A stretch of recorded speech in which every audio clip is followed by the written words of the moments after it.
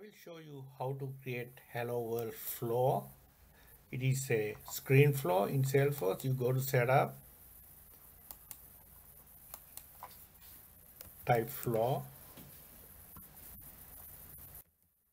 you select under process automation, you select flows here. You click new flow here. Since we are going to screen flow display Hello World, I go for screen flow here. I select it, create here.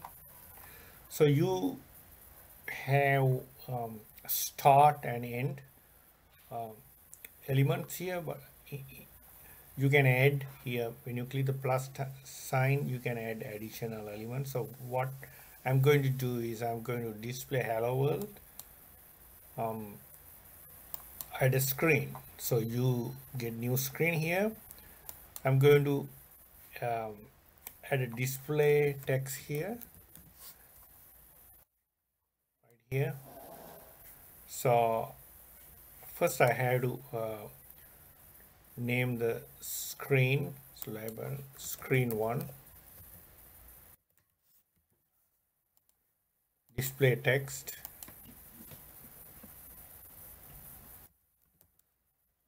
the API name is a handler, you can say that, display Hello World.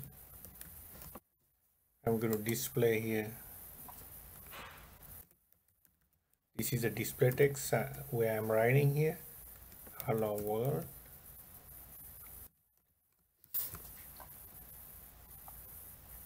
So you can change the fonts,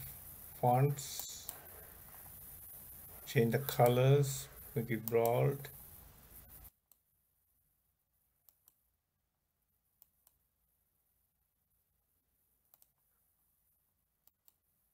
All right, so let's make it blue here.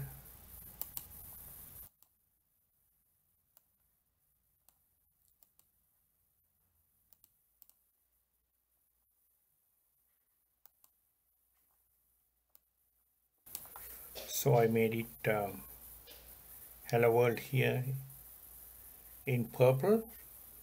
I click done here. So next step is saving it. Flow label is Hello World.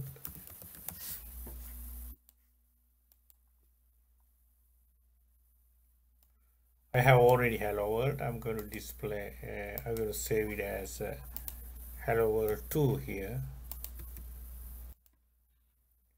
So it is saved it. So I'm going to activate it, then run it. Okay, so this is how it works. So we created Hello World flow here. Many companies are going for low code options. So flow is a low code options, but as opposed to Apex and Lightning Web Components and Aura components, but you cannot do everything what Aura and Lightning Web Components and Apex do. So they are configurable, you can create flows, and they are very useful, but they are not replacement of Lightning Web Component or Apex. So let me run it again.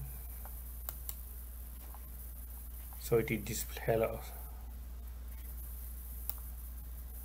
So I was running from here, so from the screen, from the flow itself, you can debug is here. When you click debug, it's a feature you can use to debug, but it is not needed. This is just a simple flow.